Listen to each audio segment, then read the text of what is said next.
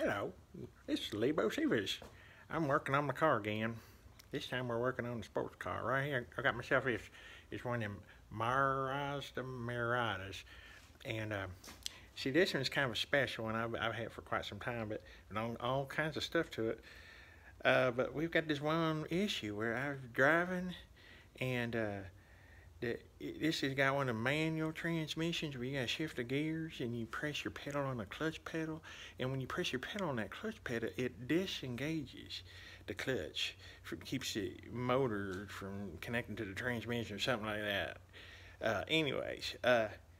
I had this issue where I pressed my pedal and it wasn't disengaging the clutch, so I found out I had there's what they call a slave cylinder down at the bottom, and it started leaking. They leak on this car after about, I don't know, 8 or 9, 10 years. It depends on how many times you drive it and all that. But anyways, it happens. So I put on a new one and it was working great. And then I noticed that all of a sudden the fluid that I put in this master cylinder, it started disappearing. It just started going away. Let me show you what I'm talking about. You see this thing right here? That's a master cylinder for clutch. So anyhow, what happened was that it kept going down and down and down. And I'd look underneath the car trying to see, I bet I got a leak on that new slave cylinder I put in. But it wasn't going anywhere. I can't find it nowhere. There was a drop under the car. So I just topped it off a little bit more and went for another drive, and it was gone again. Yeah. I was like, I don't know.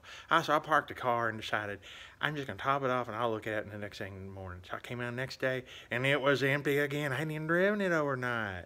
It was gone. So I finally got into tearing into it. I was like, I got to figure this thing out. Then it dawned on me. Oh my goodness, what if it's that master cylinder that's doing all the leaking? And what if it's not leaking outside the car, but leaking inside the car? So I think that's what happened. Let me show you what I had to do.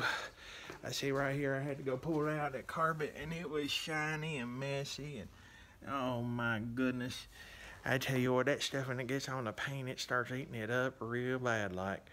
And so it's made quite a mess. I'm trying to go get it all cleaned up and replace some parts and hopefully get this thing back in good order, and hopefully I caught it before it became a big problem. So anyways, I just thought I'd pass that along to you. Have a good day.